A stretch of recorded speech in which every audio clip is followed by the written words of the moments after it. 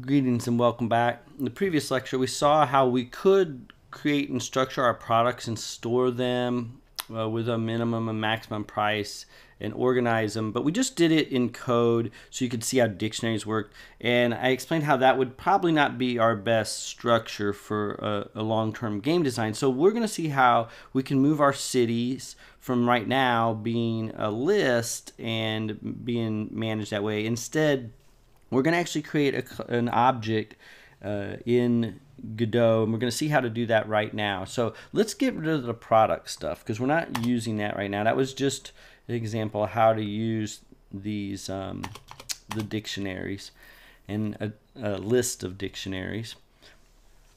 But we're going to go ahead and get the city so that it can work with an actual object. So the way that we do this actually is creating a new scene. So we just hit add a new scene like this, and we're going to go ahead and create a panel here for our city right here and just hit create. So I'm taking the same approach and I'm just creating, actually I am going to take a different approach. I'm going to just make a node, a regular node here, and hit create. So we're not going to have any visual representation at all for this, and I'm going to call it city. So this is going to be a pure object, no visual representation. And this object now, we will substantiate it and initialize it from within our main. And so let's go ahead and add a script to our city, create here. And we're going to keep our city kind of simple to start with. We're just going to come up here and say var city name. So we're going to have a city name, and we can just go ahead and say equals city name so that we know that we got that here. And let's go ahead and introduce a couple more data types and also show why we might want to use an object rather than just strings. At least we could have still used a dictionary, but at least it's more complicated, and that's by adding like a warehouse flag. So some cities have warehouses. In the original Taipan game, only the first city had a warehouse, but we're going to make it so our game, any city could have a warehouse, but we're going to say that is false to start with. So I'm just adding an extra little data item so that we can see that we can build this up, this class, and it's just extending on node to represent our cities. Just like that. So that's our first step, and now we need to save this. So I can come up here to save and say save scene, and we're just going to save it as city. So we'll give that a save, just like that. And just like that, we've created that resource. And now that we have this city node defined, let's jump back over here into our main and see how we can reference it. And it's pretty simple. You just have a reference basically up here in our class member variables. We create just like a city variable here that's going to reference that city object. And it looks just like this. So let's see how we can use that to get started. We're going to come in here and we're going to say var, how about city1 equals, and we can say city.new. And you can see it gives us the IntelliSense for it like that. And this is what creates a new instance of the template definition or class that we have over here. So we have access to city name, we have access to warehouse, for example. And a city is going to have a list of city products in it as well. So we can have var city products, because every city is going to have a list of products. So that's why I have this here like that.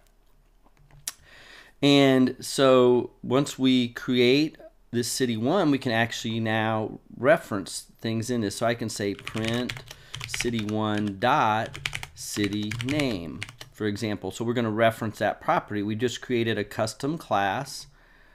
We got a property in here, and we can reference it and print it out just like that. So let's go ahead and print and run, and you'll see down in here that we got our bracket city name is listed just like that. So with this, now we can create all kinds of cities for our game, just using this simple pattern, and we'll just build it out here right now.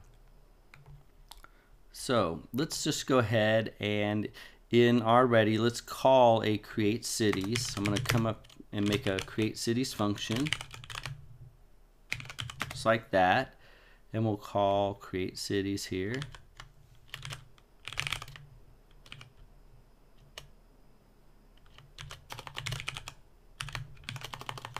Make sure it's spelled right.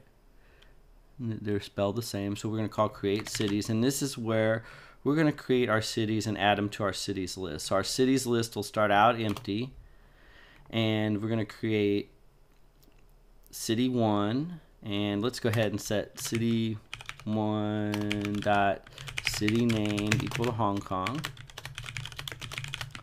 and then we can say cities dot append city 1. And that's basically the pattern that we can use. So we have our first city and we have our second city. So it's a simple little pattern to teach you like that. And we don't want to use city 1 here. We'll use city 2 and add city 2 in. Just like so. So we were going to create a new city object here, instance stored in city 1. We set its name to Hong Kong, and then we add it to our cities list. And now that it's in our list of cities, we just have to change here how we reference it. So we just have to add on here city name, because it's no longer just a list of strings, it's a list of objects. We are actually storing a list of this whole entire instance of this city. So as this gets more complex and we add more to it, more functions, more everything, we're going to have access to that, and this property right here is just our starting point. So let's go ahead and run. You'll see we're in Hong Kong, and I can click and we can go to Shanghai and back to Hong Kong, but now we're doing it completely different. We no longer have a list of cities at all in here. Instead, we have our city template that has our city name, and we could, for example, make a Boolean thing that would say, for example, if the warehouse is available, and things like that. We can look at those properties. So a very quick introduction to objects, but it gets you started, and you can see right here that we've already switched over from using a list of strings to instead creating these objects for our cities. And in our next lecture, what we'll do is we'll do the same thing for products, and then see soon after that how we can have our pricing by city and by product. And that's like really a core part of this game design of this pirate trading game, is representing prices by city and product rather than just having a price for the product. So we'll start building more of that out in the next lecture.